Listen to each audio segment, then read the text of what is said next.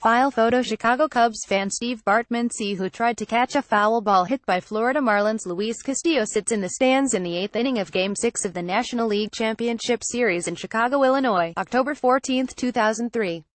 Reuters. Alan Fredrickson. File photo. July 31, 2017 by Julia Jacobs. Chicago. Reuters. The Chicago Cubs on Monday gave a diamond-encrusted ring celebrating their first World Series title in 108 years to a once-reviled fan blamed for costing the team its chance at a championship in 2003.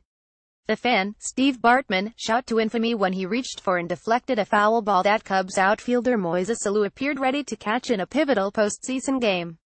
The Cubs, burdened with a reputation as baseball's lovable losers for decades, went on to lose the game and the series the next night.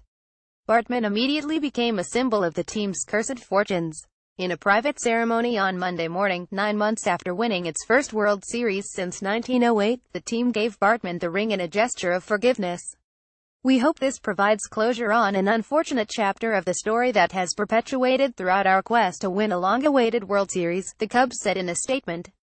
Bartman, a lifelong Chicago area resident who has remained media-shy and even received death threats after the 2003 incident, said in a statement on Monday he did not consider himself worthy of the gift.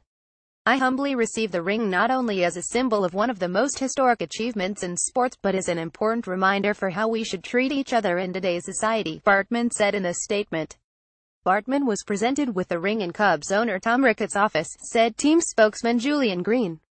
In its statement, the team recognized the public burden Bartman has endured over the past 14 years. Bartman's lawyer said his client was declining all interview requests. Editing by Scott Malone and Matthew Lewis. Topics: Chicago Cubs. Julian Green. Tom Ricketts. World Series.